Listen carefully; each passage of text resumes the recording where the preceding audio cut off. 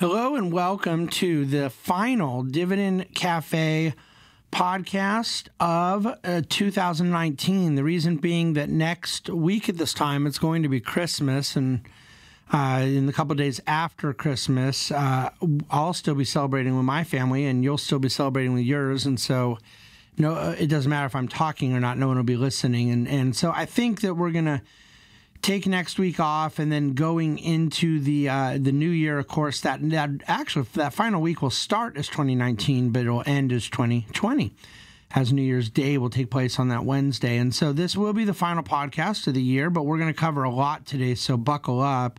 Hopefully you want, let alone need, a little break from your Christmas shopping and preparations and holiday festivities and planning. And I think if you're like me, you might have a whole lot of family getting ready to come, or you're going somewhere, all that kind of stuff. We're up against it now. Every year it seems like to me that the actual just normalcy and work and busyness goes further and further up against the edge. But next week will be the holiday week, and we'll be focused on that, including my team here at the Bahnsen Group.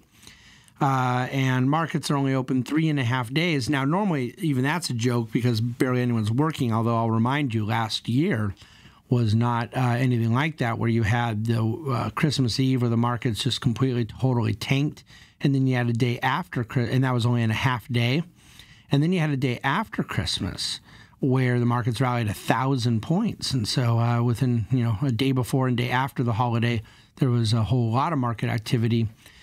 But right now, we're in a pretty healthy market environment. I'm going to talk about that this week and where we are going into the holiday. I'm hoping for a more boring week to close out the year. And then we have a lot of special plans for you for 2020 as far as the content we want to create to recap 2019, to review it, to evaluate our own forecast from a year ago. And then, of course, offering a lot of new perspective, including forecasting around 2020. And I think that this has become a fun annual tradition, but it's more than just fun. It's somewhat actionable in the way in which we're positioning client portfolios. And we want to give you as timely and as extensive of a view into our thinking as possible. There's been incredible preparation for where we want to position things in light of 2019. And in so many ways, as you'll see when we recap the year, 2019 has been one I don't think people will soon forget. So I'll hold you in suspense on all those things because we got plenty enough to talk about this week. As you can tell from the special podcast we had to do on Monday after last week's normal Dividend Cafe, that special podcast being, necessitated by the incredible domino effect of news out of the Phase 1 China trade deal being verbally announced by both sides, the British election results and what that means to Brexit. I'm going to be talking more about that here today. And the NAFTA 2.0 being agreed to by the Democrats and the White House both. That might be the last time you hear me utter that sentence for many years. But then over the weekend, there is still some kind of, uncertainty around if the revised version is going to be agreeable to our North American trading partners in Mexico and Canada. So it was quite a weekend, and the market had rallied significantly coming into these events and in response to these events, and then now throughout this week, yet another kind of move higher in markets. And you have this environment right now is both where there's good news that then causes markets to go higher, and there is, I believe, this sort of what else are we going to do with our money phenomena. Things look good in the U.S. They're getting pricey. They're getting, more expensive than they were a few months ago. And yet most of the other available places one might put capital right now looks somewhat less attractive. And so that relative competition for investor dollars, that constant, intrinsic, and immutable search of the most efficient allocation of capital right now continues to lead a lot of that capital into U.S. equities.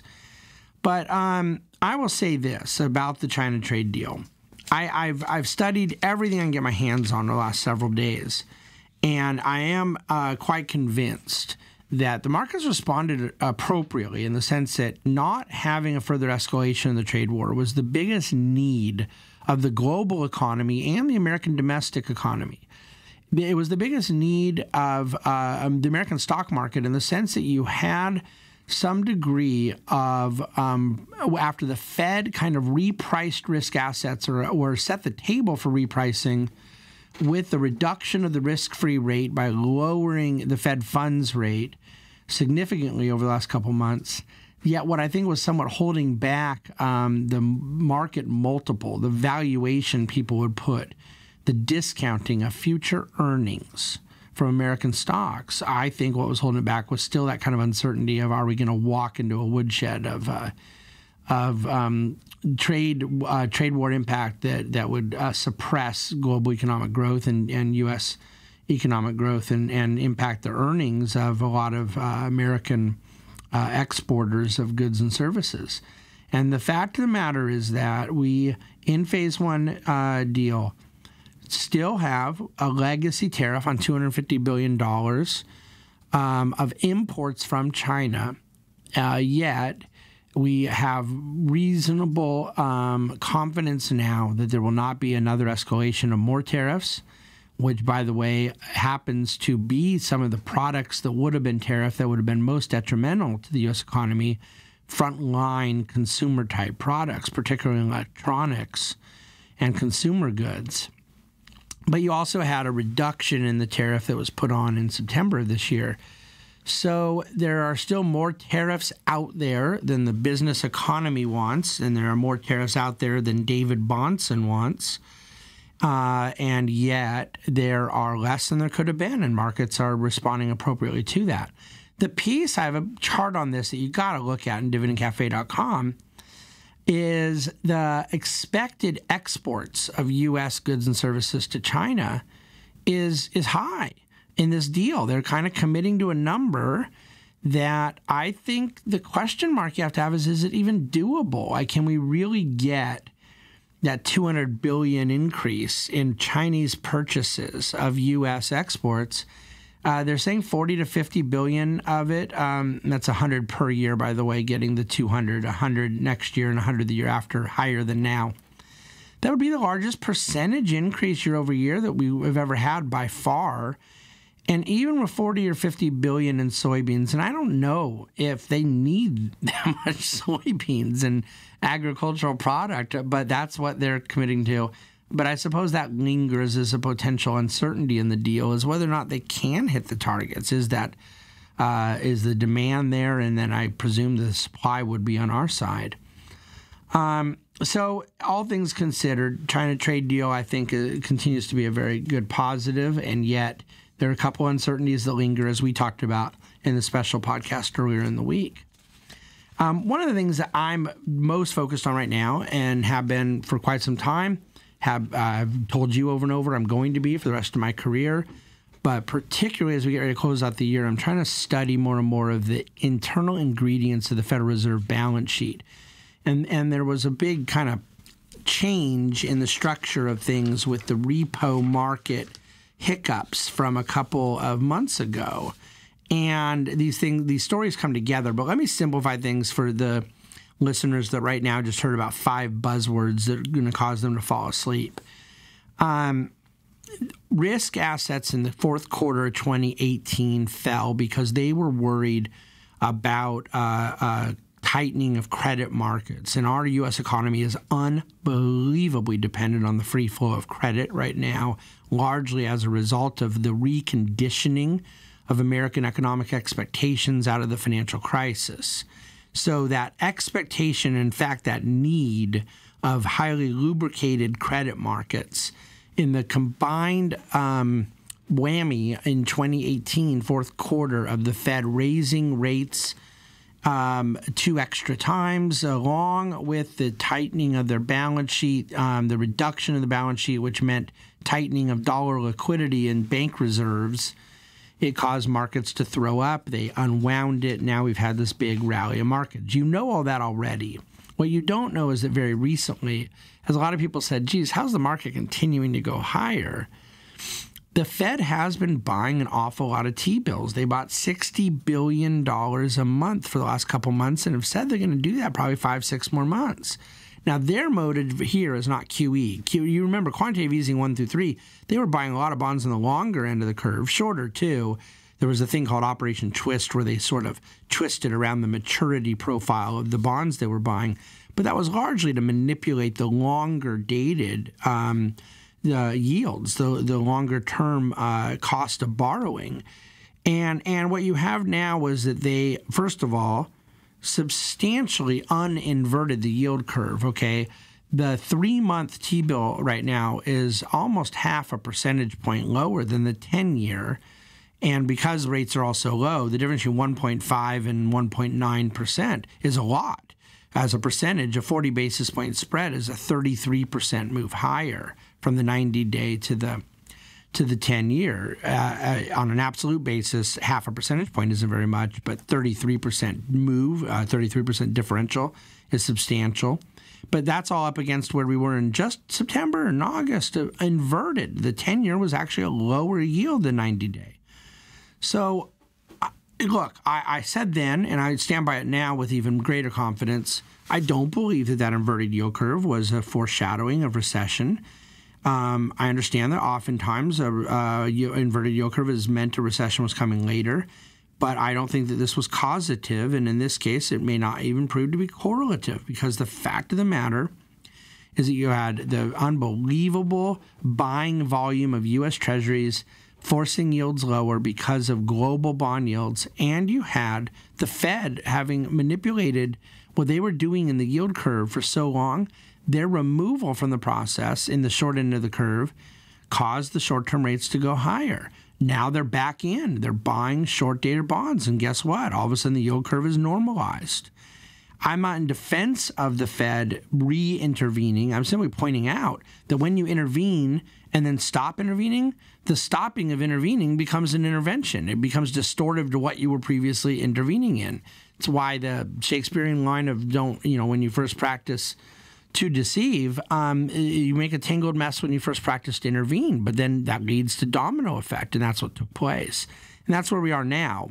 The Fed is buying $60 billion a month, and that's really focused on technical factors that were more environmental. In a few months ago, Treasury had sucked out a lot of liquidity from the system for various technical reasons and timing issues, but the Fed quickly realized we do not have the amount of excess bank reserves we thought we did and ready access to dollars, because so many of these banks, to fund government deficits, are holding on to greater amount of treasuries. So you have this greater amount of collateral, and that reduced the amount of liquidity that could come from the collateral in the form of actual dollars. I hope you understand what I'm saying. So as a general rule of thumb, whether you think it's good or bad, it happens to be maybe sometimes short-term good and usually long-term bad. But regardless of applying any kind of conclusion around it, just simply describing the environment in which we're in, it's very clear to me that markets will have a hard time going down when we are amping up liquidity, when we're amping up credit markets. And that's sort of what's going on right now. And markets will have a very hard time staying up when and if that reverses. I don't know how it can't at some point reverse, but that could go on for a very, very, very long time. So I would pay a lot of attention to the stories of what's taking place with Fed interventions in the yield curve, because they're not going to my own forecast is that they're not likely to stop anytime soon, continuing to buy on the short end of the curve. And what that means is that short-term rates stay lower, and that enables a greater amount of excess reserves to build up in the banking system. A lot of people in my world call it non-QE, QE. I think that's a reasonably fair and not altogether inaccurate description of what's going on. I don't want to call it straight QE because it is different, but it has a very similar effect to QE in that it does raise their balance sheet. And it does put more liquidity in the system, which ends up being a boost for risk assets, for risk asset valuations. So more on that in Dividend Cafe this week if you're in the mood to read about it. We'll move on to some politics. I'm going to talk Brexit and go from there. Listen, the budget that passed this week is an atrocity. I guess you could call it a political story. It's $1.4 trillion of spending. But from an economic standpoint, there's this massive amount of excess debt that has to get issued, either Treasury bonds or Treasury bills, depending on the maturity. And the primary dealers then acquire those. Of course, there's a lot of foreign buyers as well. And that becomes an asset to the entity, but it becomes a liability to the government, right, and to the taxpayers. The government owes that money. And so you end up basically, as I talked about earlier, the liquidity factor, we look at as taxpayers like the government spending a whole lot of money. There's more debt being issued. All that's true enough. But the way it actually gets financed matters. The way it gets financed is that their bonds are generated that adds to the debt of the government, but it then creates an asset on the balance sheet. But then that asset has to be bought with dollars so that they go out-of-pocket dollars unless there are additional reserves being built up in the banking system. So that's where the budget level of activity ties into the prior conversation about Fed activity, Treasury operations, and overall liquidity. They're boring topics to a lot of people, but I'm telling you it is making a tremendous difference in the way things are priced in the overall economy. And so the budget story this week has that kind of economic and financial technical ramification to it, in addition to the politics of the fact that, you know, both parties love to spend money. So let me move on to Brexit quickly. I have a very lengthy write-up in Dividend Cafe this week, and just bullet point by bullet point, the history of how we got here. I don't think a lot of people remember it was Prime Minister at the time, David Cameron, who was running for re-election, who promised a referendum. He was not a pro-Brexit guy, but there was a movement of independents that wanted this opportunity to exit the European Union. And he stated, okay, well, I'm not running pro-Brexit, but what I'm running in 2013 is if you elect me, I'll put a referendum up. And I think he certainly thought it was going to fail, but he thought he'd honor the will of the British people by putting a referendum on a ballot. Of course, that referendum got on the ballot in 2016, and it shocked the world by passing. And to make 2.5 years of activity go very quickly, David Cameron resigned immediately after Brexit passed as a rejection of his leadership. And Theresa May became Prime Minister, pretty much tasked with an orderly exit from the European Union in line with the will of the British people. Try as she may, no pun intended, she was unable to perform. And you ended up with Boris Johnson as Prime Minister earlier this year, who ran on a promise to do a no-deal Brexit if he had to. No pre-formulated negotiations. If the Brexit's not going to happen, then we're just going to walk the heck out. And yet, of course, his intention was to, within the timelines agreed to, get a Brexit done. He got to the point of an arrangement with the European Union. There was support in Parliament, but not enough support on the timeline that had been set. So they continued to be obstructionist. There were still enough, folks opposed to Brexit that could hold the thing up. So Boris took a huge gamble, and Prime Minister Johnson put this special election that would effectively realign Parliament and, of course, potentially realign the Prime Minister's office itself. And if he won and added votes, it would give him greater leverage and ability to implement the vision for Brexit, the vision of the British people as democratically passed. But if it had gone the other way, then it would potentially have undermined Brexit. His gamble paid off. The election went not only the way he wanted last week, but then some, adding significant votes into majority needs. And now what we will get is not a hard Brexit, a no-deal Brexit, and not a Brexit in name only either, a real watered-down one that kind of isn't really much of a Brexit. It will be the right, sober, judicious Brexit that had been anticipated, that frankly was doable over 2 years ago, had Brussels not fought it tooth and nail. And I think the idea that he could do this too quickly is absurd. I really hope all my listeners and certainly my clients by now have learned the just incredible fear-mongering that has taken place around Brexit, how utterly embarrassing it's been. If people have a political or ideological argument against Brexit, that's fine. I would probably disagree with them, but that's neither here nor there. But the notion that all of a sudden Britain is making itself anti-competitive in the European ecosystem and the global economy is preposterous. Every prediction these people have made has not come true. As it pertains to economic growth, as it pertains to sterling pound, as it pertains to the British stock market, where there is genuine and existential and generational economic weakness and threat is in the European Union itself. The last time the British people were told, by the way, if you don't do this, or if with Brexit, it's if you do this, but what I'm referring to is back in the 90s, it was if you don't do this, you're going to pay the price, it's going to be terrible, you won't be competitive. That was them joining what? The European currency, the EU, the euro. Britain held their ground, did not join it. And, of course, that decision now has been so powerfully vindicated that it is incredible to me that we're still listening to the same fearmongers. Britain is now in a very strengthened position. We expect the right Brexit arrangement to go forward in the months ahead, and it reinforces to us the very difficult position that particularly the southern part of the European Union finds itself in right now, locked into this currency that leaves them basically tethered to the needs of one or two other countries. So there's my take on Brexit for now. Well, you may have heard an impeachment took place this week. You may not have known it because the market was up over 100 points the next day. It was flat the day it happened. It took place after the market closed. The market's up on the week. So I don't want to keep breaking this record. The market doesn't care. Everyone's known that. We don't even know right now if the House is going to send it on to the Senate. I mean, the whole thing. Regardless of what anyone thinks about politically, what I really believe is interesting to watch, now I put these two charts in dividendcafe.com, and you got to go look at them.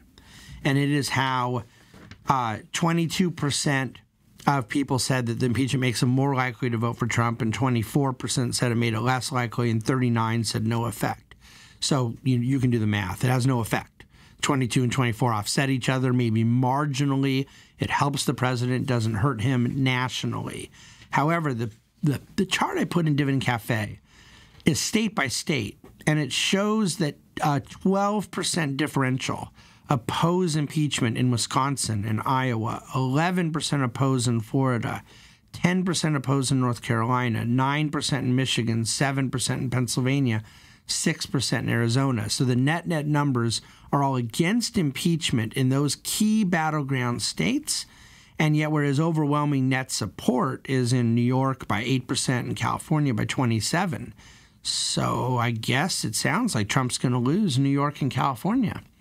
There you go. I do think that's interesting to watch. Not the national mood around this impeachment endeavor, but the particular states.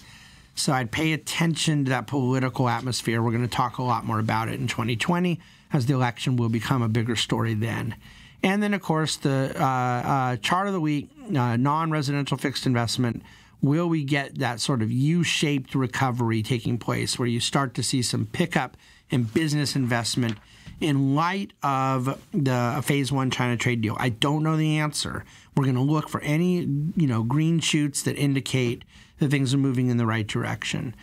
But overall, the economy right now is very strong in the United States, particularly in employment market and wages. The business economy has not been, but we have reason to hope and believe that it could have seen its worst times in the second and third quarter of this year, and you could start to get some recovery in that non-residential fixed investment silo of GDP, of economic growth. If that takes place, then I think you get an extension in this economic expansion.